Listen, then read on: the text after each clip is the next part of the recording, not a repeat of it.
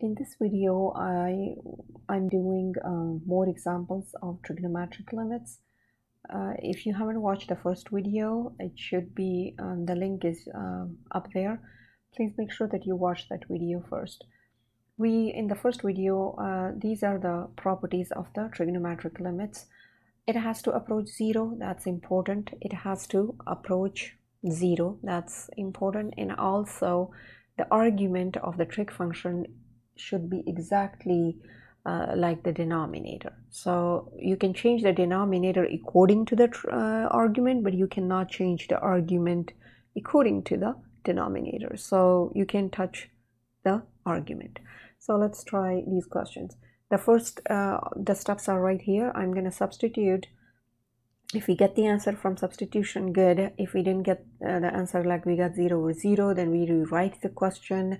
Or first we will rewrite the question and then we will do more work. In the trig function, more work means I have to do apply the properties if they look like this. Okay, so let's try. Limit x approaches 0, e to the power x cosine x over 4. So I'm doing direct substitution first. E0 cosine 0 over 4. Now e to the power 0 means 1. Cosine 0 is also 1. We did this. You can check, you guys can check it in the unit circle right here. That's my unit circle and you can check it over here. So you can check that. Cosine is 0. Cosine means x value. And since I'm talking about 0, 0 is right here. And cosine is 1. So I already know that. So it's 1 and 4 is going to stay as a 4. So 1/4 is my answer. So from direct substitution, I got the answer. So we don't have to do anything else. Now look up here. Do you see it look like the property that we had? The property was limit theta approaches 0 sine theta over theta, right? The argument and the denominator should look like the same and I'm approaching 0. 0 is fine, but you can tell the argument and the denominator doesn't look the same. So how do I make the denominator exactly look like the argument? Up here the theta is fine, but I just need 4. So how can I get that 4? I'm going to show you that. You're going to go limit theta approaches 0 sine 4 theta, right? But what do I do with the denominator so I can also make this 4? How do I get 4 here? So in this case, my 4 is, you can multiply 4 top and bottom. Like I can multiply 4 here, then I have to do whatever I do the bottom, I can do it on the top. Whatever I do one side of the equation, I have to do it on the other side of the equation. That's the rule, right?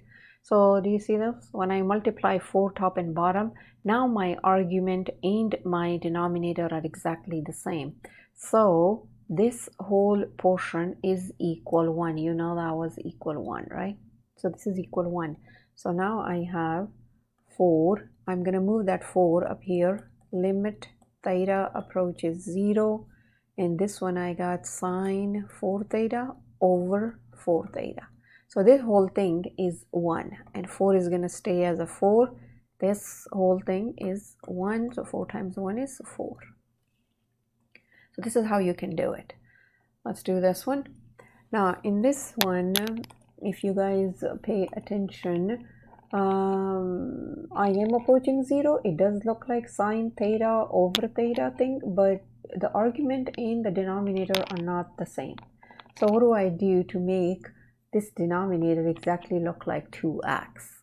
So in order to do that, get rid of this 3, okay? And it's not just a 3, it's a 1/3, you know, it's a fraction. So the way I'm going to do this, I'm going to say limit x approaches 0 1/3. I'm going to move that, and now I have sine 2x. You know, we can't touch the argument over x. So this is exactly the same thing like we have up here in the question, but I just moved the 2. I mean the 3. So now what do? I need to multiply 2 with the x in the denominator so I can exactly have something like an argument, right? So what I'm going to do, I'm going to 1/3 up here. I move the coefficient kind of thing, or the constant move to the front. And I have sine 2x over x. Now I need to multiply 2 top and bottom. So I'm multiplying 2 and 2, right? So now what do I have here? You know that 2 can multiply with this one because it's not an argument, it's just a coefficient that we just did. So I'm going to go 2/3 limit x approaches 0 sine 2x over 2x. So you can tell this whole thing is equal because my argument denominator is exactly the same now. This is equal to 1. So I got 2/3 times 1. The answer is 2/3. Okay, next question. 2 sine 5 theta over 3 theta. Now I know if I have a 5 theta instead of this 3, then I'm good, but let's get rid of this 2/3 first. Okay, so I'm gonna get rid of that 2/3 first. Okay, let's try. So move the 2/3 and I have limit this 2/3, okay, that and that one. So limit x theta approaches 0. I got sine 5 theta over theta because I moved the 3 already. Now I can multiply 5 top and bottom with this, so I can get the 5 theta exactly like a argument. So this is what I'm going to do. I'm going to multiply 5 over here, and I'm going to multiply 5 here. Okay, 5 times 5 times. So what do I get now? You know, this 5 is going to multiply with that 2. We can do this. So I have 5 times 2 is 10 over 3. Then I have limit theta approaches 0, and I'm left with this, which is sine 5 theta over 5 theta. Now this whole thing is equal 1, and I got 10/3 over there. Times 1 is going to give me 10/3. Okay, let's go back, and it make it easier to do when you have the properties there. Now let's do the tangent part. Okay, in the tangent, I don't have tangent in the unit circle, so I have to make sure that I write the identity for this. Okay, so I'm going to write the identity. I have actually limit theta approaches 0. Tangent is sine theta over cosine theta. And then I have this theta. I can rewrite this like times 1 over theta. It will give me the same thing. I just rewrote it. Then I have limit theta approaches 0. Sine theta over cosine theta. Okay. Now, what do we do? So it should look like this. Sine theta over theta. Okay, so sine theta is going to be sine theta. I can move that theta under sine, and I can do 1 over cosine theta. I can do this. So let's see how it goes. I have sine theta over theta. I want it to look like that, okay? Times 1 over cosine theta. It's not changing anything. We're good, right? So this whole portion is going to be 1. Okay, so this whole thing is equal 1 right there, times 1 over cosine theta. You know, 1 over cosine theta, when I plug in my limit, theta approaches 0, it's going to give me cosine 0, and 1 times 1 over cosine 0 is 1. So 1 times 1 is going to give me 1. So this is how I got that one.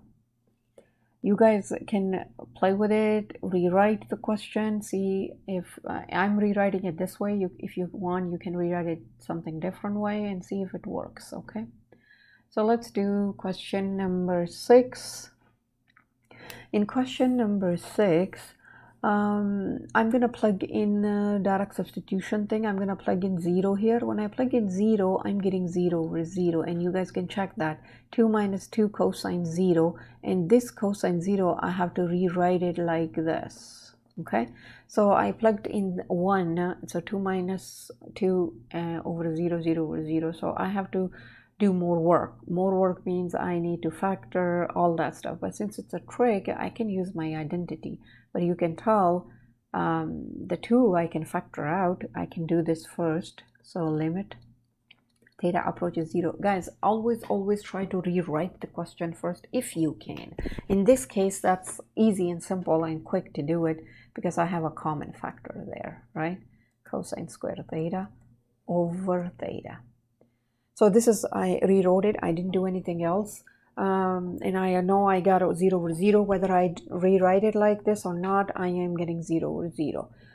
So now what I'm going to do, this is one of my, looks like my identity, my property, which was something like this over theta. And I know this was equal 0.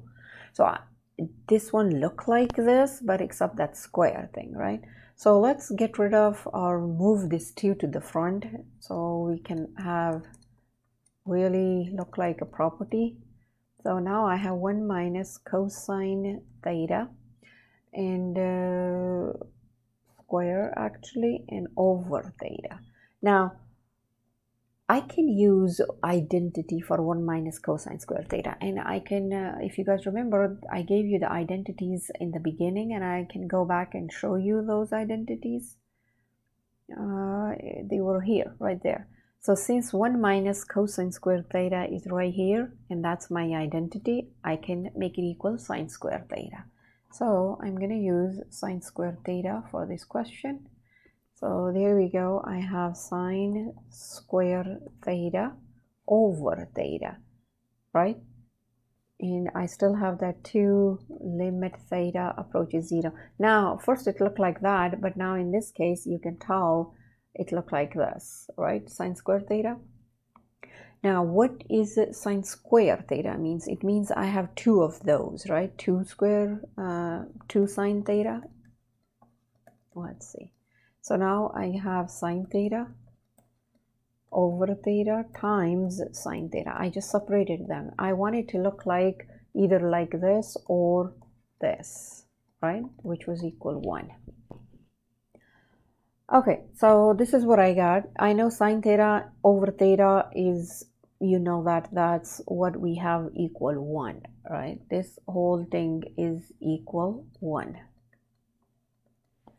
2 is going to stay as a 2. We know that. 2 times 1 times sine 0. So what is sine 0? Because I'm going to plug in that 0, that theta approaching. Sine 0 is 0. So everything is equal 0.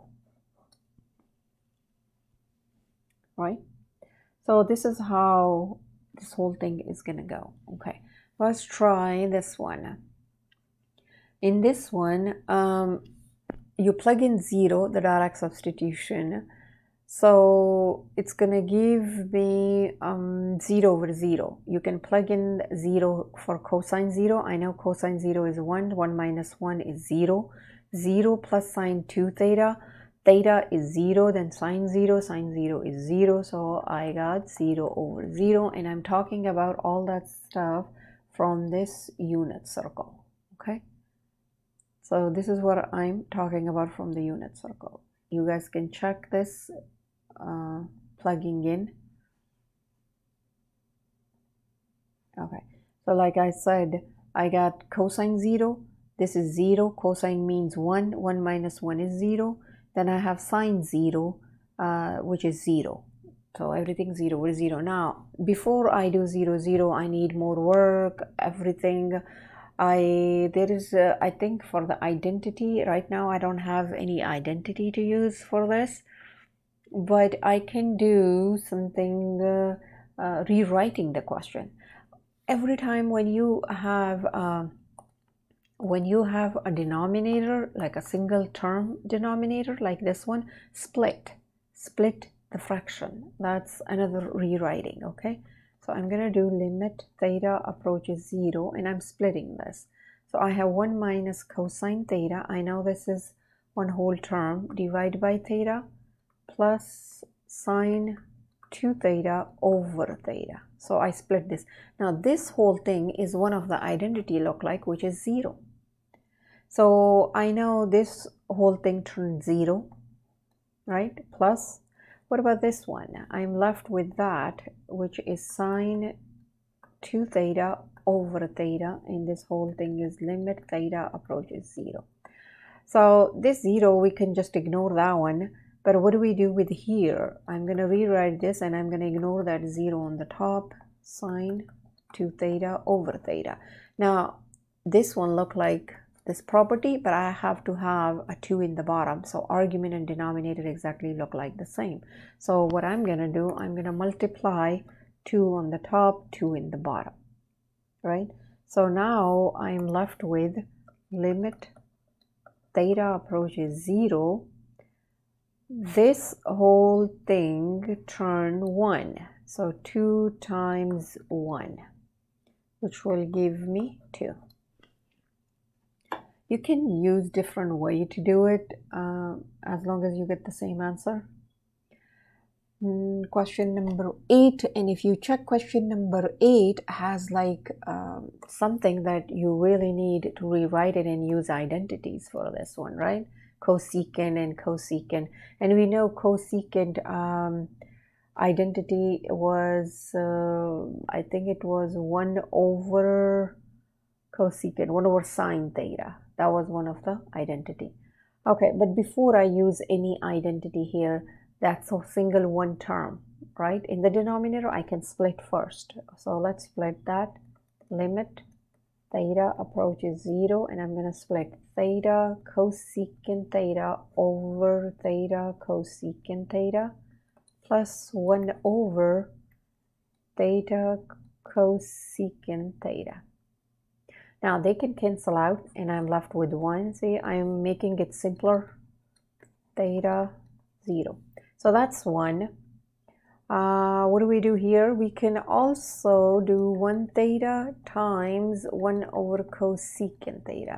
I just want to use identity for this one, so we can make it more simple. 1 plus 1 theta times, now this is 1 over, I know cosecant